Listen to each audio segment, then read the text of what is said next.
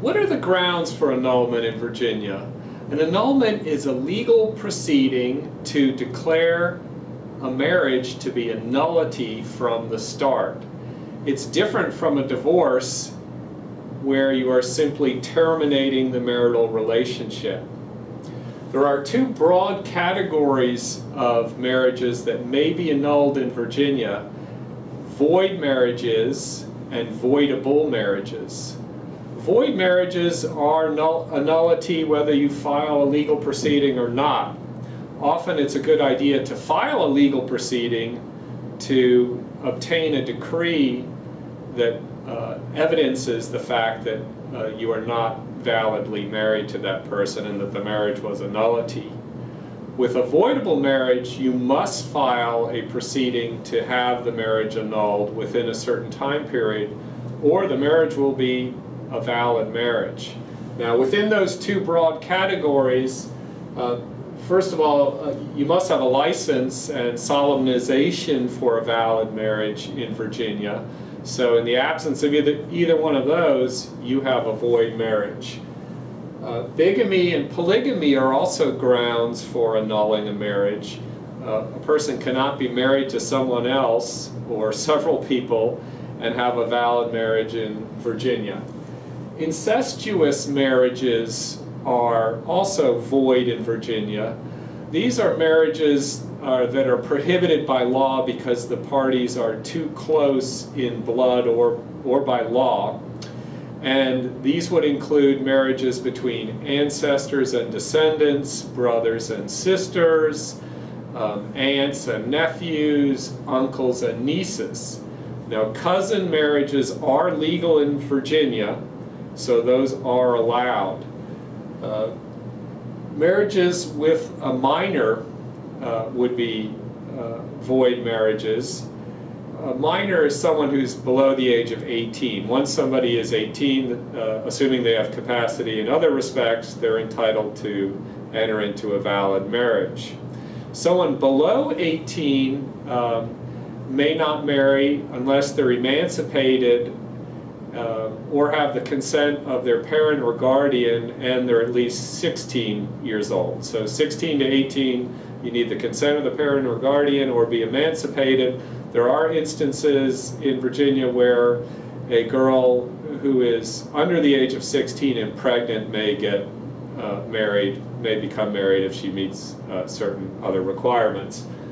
Now, the second broad category of marriages which may be annulled are voidable marriages.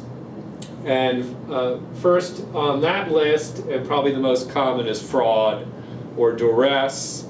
These are also both grounds for setting aside a contract that somebody was defrauded into entering into a contract, the marital contract, or forced into entering into the marital contract, so they didn't freely, knowingly enter into that contract.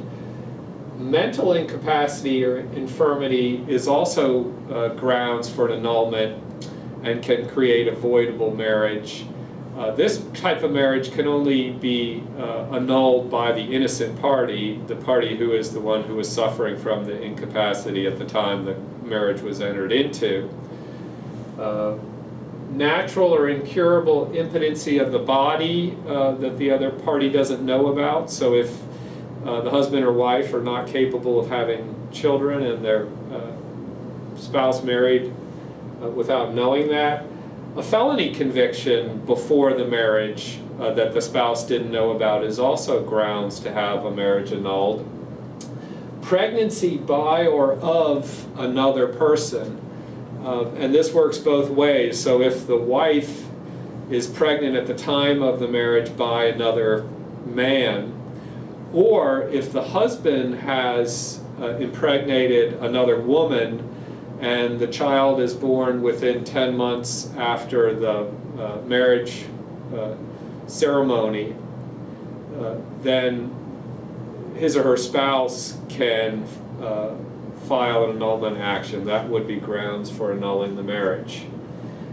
Finally, if a person's spouse is a prostitute and the person didn't know about this at the time they got married, that can be grounds for annulling the marriage. Now, a potential defense to any of these voidable marriages is that the parties cohabited with knowledge of the grounds for the annulment, so they lived together as husband and wife after the party knew about the problem with the marriage or the marital contract, or simply waiting too long. If the party who wants to have the marriage annulled waits until more than 2 years after the marriage to file the suit, that is a defense to the case.